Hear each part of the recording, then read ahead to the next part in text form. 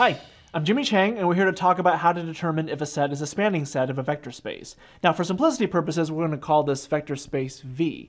Now, let's talk about how a set would work.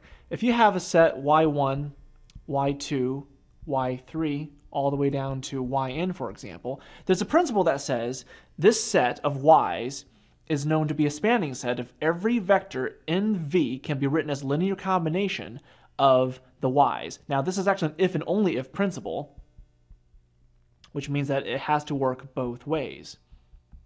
So, for example, if you have, let's just say, a vector v1, a vector v2, vector v3, all the way down to, let's just say, vector vn.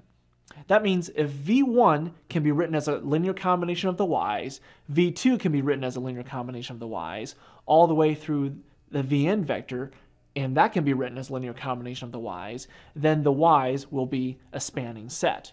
Now, similarly, the if and only if principle says if the y's are a spanning set, then every vector in V is written as a linear combination of the y's. So it does work both ways. So going at it once more, if every vector in V can be written as a linear combination of the y's, then the y's are a spanning set, and vice versa. That's what an if and only if definition is all about. So I'm Jimmy Chang, and that's how to determine if a set is a spanning set of a vector space.